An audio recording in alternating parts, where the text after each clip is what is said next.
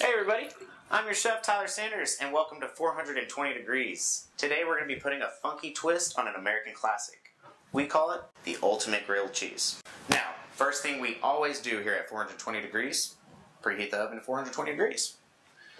While we're letting this preheat, I'm going to take a Japan 4 and we'll be right back.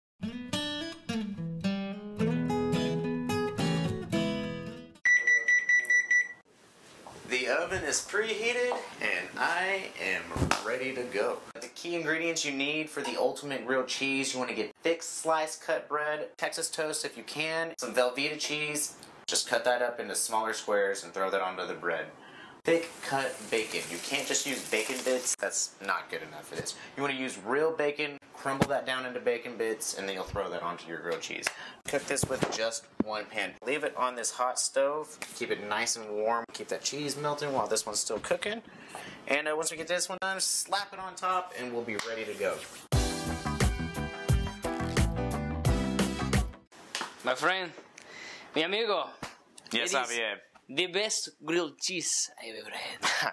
Well, thank you very much, Javier. And if you want to learn any other recipes from 420 degrees, make sure you subscribe to our YouTube channel.